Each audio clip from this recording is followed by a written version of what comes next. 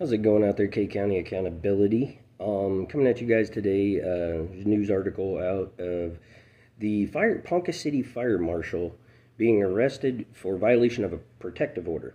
Okay? One thing I find funny is this is a double standard, okay? Because I was charged with felony stalking for, the only evidence they have is the word of my ex, which I'm sorry, but I'm going to absolutely prove that she's a complete liar. But this man, they have him on video. They have him, multiple witnesses seeing him, like, in using his title, his job title and stuff, to be able to do this, to be able to commit stalking in violation of a protective order. And, I'm sorry, but a public official like that, especially using his title and his job as a way to do the crime, and then and I'm going to share the story here, in the description. And the city attorney says whether they're trying to decide whether they're going to punish him, he's going to receive punishment from the city. Are you fucking kidding me right now? This is a straight double standard. Straight double standard. Because they have way more evidence against him that he committed it. They have fucking video. He admitted to it. Come on now. And he gets a misdemeanor protective order violation. Like, I'm pretty sure the laws have changed, and what he did was stalking, which is actually fucking the definition of stalking. He even states that he followed her around. Like, come the fuck on now. But you're going to charge me with something that all you have is the word of this person. No evidence at all.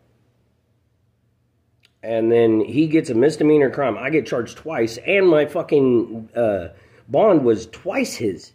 The second time was 3 times. $5,000 bond? Like, what the fuck? This is double standard right here, guys. This is the absolute definition of a double standard. Because he is a public official, and because of the title he held as mayor of Newkirk, and then as the fire marshal for Ponca City, he is able to get a slap on the wrist. Basically, if it was you and I, well, obviously, I show that, they file felony stalking charges with no evidence against me. They have video, they have him fucking admitting to it, and he gets just a violation of a protective order. Yeah, that makes fucking sense. Sorry for my cursing, guys. This is fucking bullshit, though. I received 2 felony stalking on the word of one fucking person.